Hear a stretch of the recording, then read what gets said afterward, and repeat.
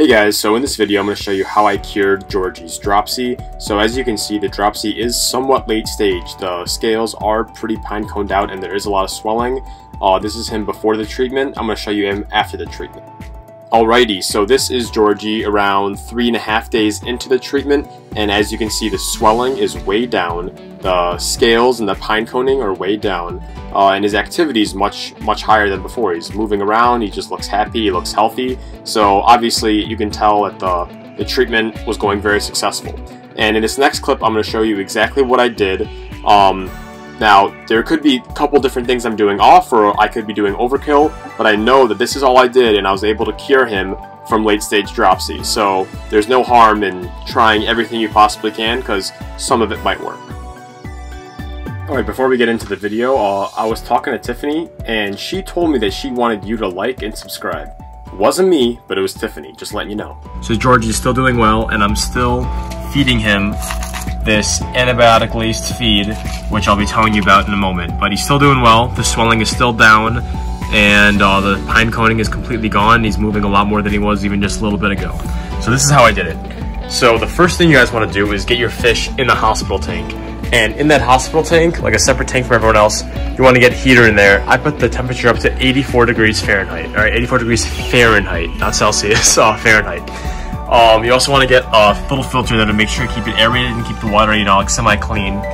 And with this hospital tank, you're going to make sure you want to put Epsom salt in there. I put around 1/3 to 1/2 teaspoon of Epsom salt per gallon in here. You do want to do a good amount because it really helps get the fluid out of the body of the fish. And along with having Epsom salt in the water, you want to do separate Epsom salt baths for about 20 minutes twice a day. And in those baths, you want to keep the concentration at around 1 tablespoon per gallon. And I also had 2 different cycles of antibiotics, or like general disease cures I had them on. I did 4 cycles of Furan 2, and I did 2 full cycles of general cure. One cycle is 48 hours for this one cycle is 24 hours for this one, so it's basically 4 days straight of just pumping this guy full of antibiotics. I also used some of the general cure and mixed it with water to make the antibiotic-laced feed, and I gave him that feed as soon as he started to show signs of improvement, and as soon as he started to get a little better, I gave him a little bit of the general cure. And when you start giving him both of these things, you start to notice the swelling going down. That's a good sign that you're ready to start giving him the feed.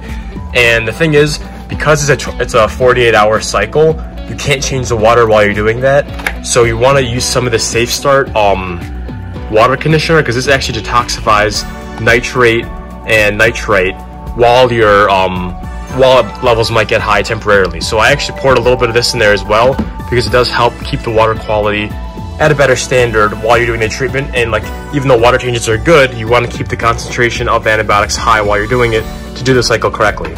But I did, 2 cycles of this, 4 cycles of this, had the Epsom salt in the water, did multiple salt baths, like twice a day, about 20 minutes, and now I'm feeding him the antibiotic feed, and I've been doing that for about a week now, and he's doing great. I think he's just about healed. But yeah, that's what worked for me. This might not work for you. You have to catch it very early in the stage of dropsy, because dropsy can be very fatal. But if you catch it very early, you're aggressive with the heat, the salt, and everything else, you might be successful.